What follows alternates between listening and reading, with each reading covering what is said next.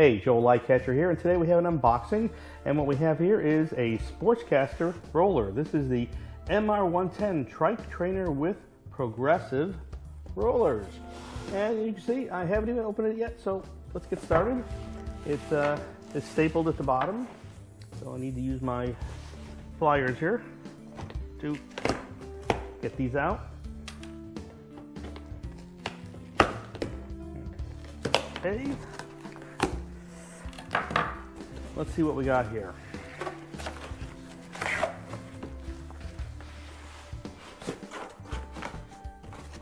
And, whoa, that's it, nothing in the box. And it comes already pre-assembled. There's really nothing to do here. I thought I was gonna have to put something together, but nah, this is ready to go. And we got, oh, it says here, red cap, right rear, left front. Okay, so as you can see there, it says the red goes to the back. So this is the back, and this is the front. And the front just spins very freely. And the back is supposed to have progressive. Oh yeah, I can feel the resistance there. Well, I'm gonna, oh, yeah, it says peel and re-stick.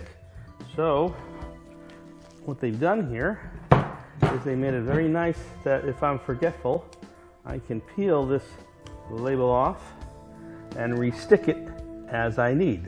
All right, so we'll put this in a safe place.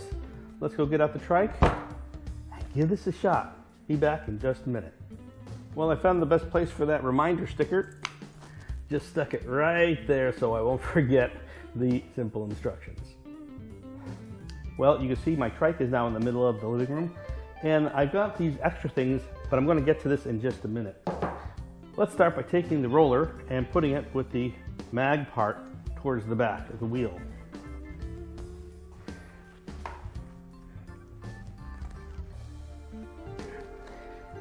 Now, what these are risers. And they're really made for my other trainer, which is for my two-wheeled recumbents.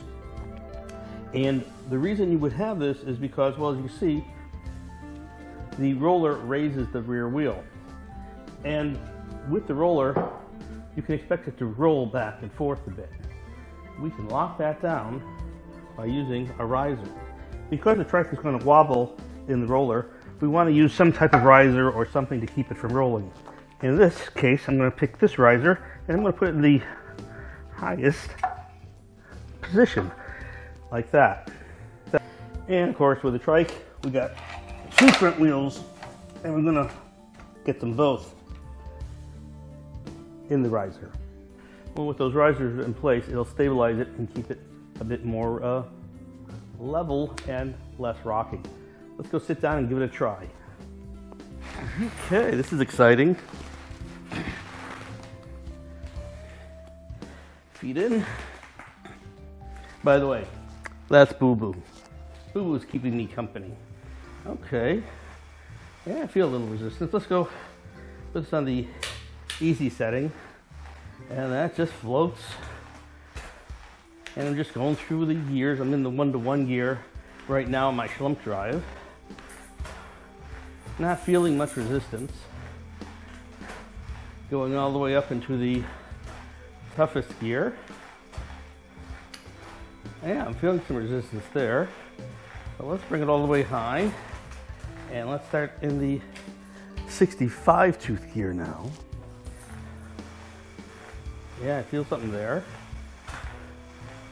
Oh, sit back a little. Yeah, I definitely feel resistance. Ooh, it's getting tougher. I'm going all the way to the toughest gear.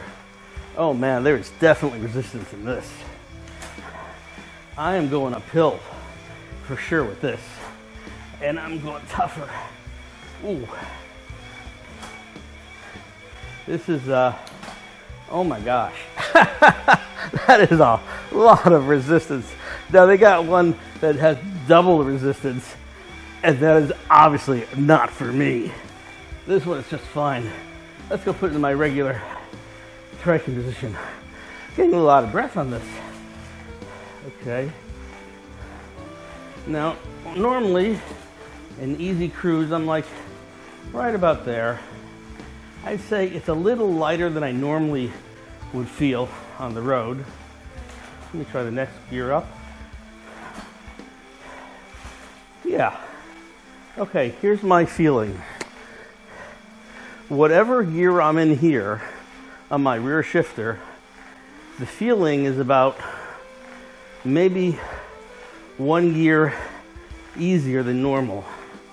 You know what? I'm starting to feel, let me take it back a little. You know what? I take that statement back completely. It feels exactly like the flats in this gear. And if I stop pedaling, let's see. No coasting, that's the magnet resistance in there. And right now, I'm in the easiest gear. And that's definitely resistance. Let's go back into my 1-to-1. And this is my resting rod position. Damn, it feels just like the real road without the road vibration. I still am rocking a little bit, even with the risers.